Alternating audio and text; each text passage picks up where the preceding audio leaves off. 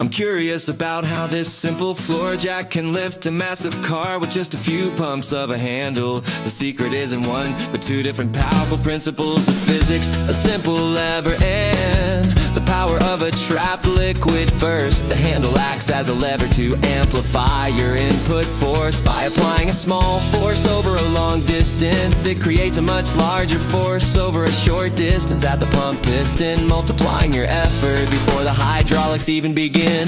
This multiplied force then pushes down on the small pump piston, creating immense pressure in the hydraulic oil. According to Pascal's law, this pressure is transmitted equally to the much larger main piston, and because its surface area is bigger, the force is multiplied again, generating the power to lift the load.